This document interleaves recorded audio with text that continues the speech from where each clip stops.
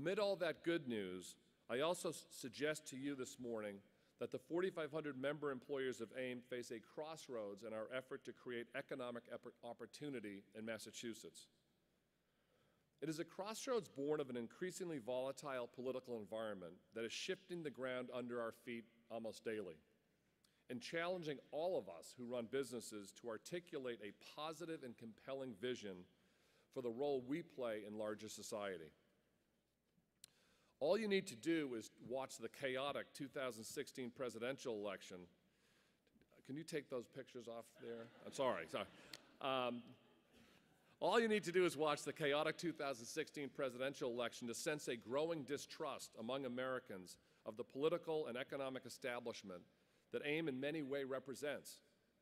That distrust is taking root on social media platforms that are changing the rules of public policy, conflating serious issue discussions into 140-character headlines that sometimes overshadow the personal relationships that have always been AIM's stock in trade.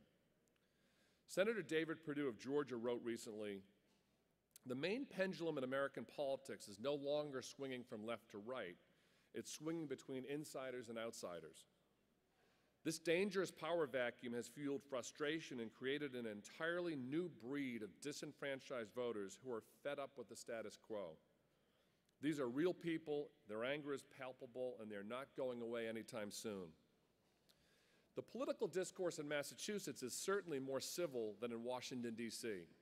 Witness a bipartisan collaboration between Republican Charlie Baker and Democrat Marty Walsh in wooing GE, but no less challenging for employers. While the governor and House Speaker fortunately understand the symbiotic relationship between jobs and prosperity, an increasingly vocal population of advocates relentlessly cast employers as the arch villains of income inequality in America.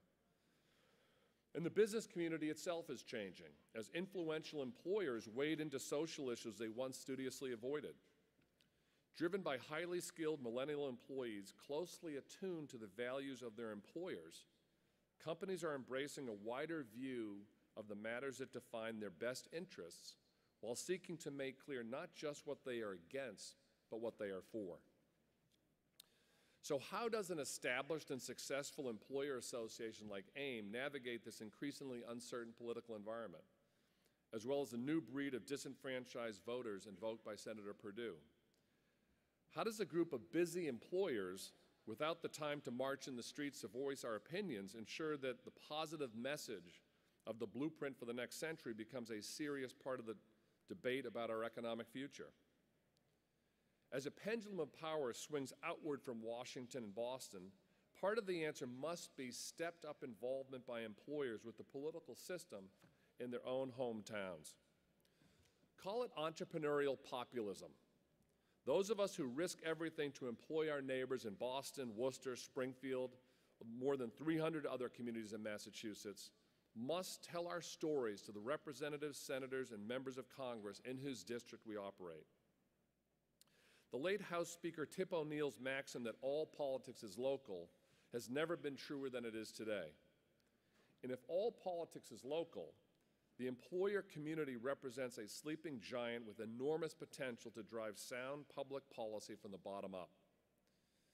Okay, I know that we all have day jobs running businesses in a sometimes confounding economy, but inviting your state representative or state senator or congressperson to tour your plant or office, or by demonstrating your new technology for a cabinet secretary, or even by donating to the campaign of a candidate who represents your values as an employer, ensures that your voice will be heard on key issues such as healthcare costs, energy, and workforce training. AIM stands ready to help any employer looking to interact with elected officials. The association has set up scores of plant tours and issue briefings over the years that have allowed employers and their workers to speak directly to members of the legislature. And you may be sure that AIM will continue to wear out the carpets of the State House on your behalf while adapting its tactics to a 24/7, hashtag-happy, Instagram-driven political climate. I close with two pieces of political wisdom to underscore the need for employer activism. First, Winston Churchill famously said that democracy is an awful way to run a country, but it's the best system that we have. At the same time, an anonymous Chinese proverb reminds us that unless we change direction, we are likely to end up where we're headed. Let's make sure that we in Massachusetts are headed in the right direction. Thank you.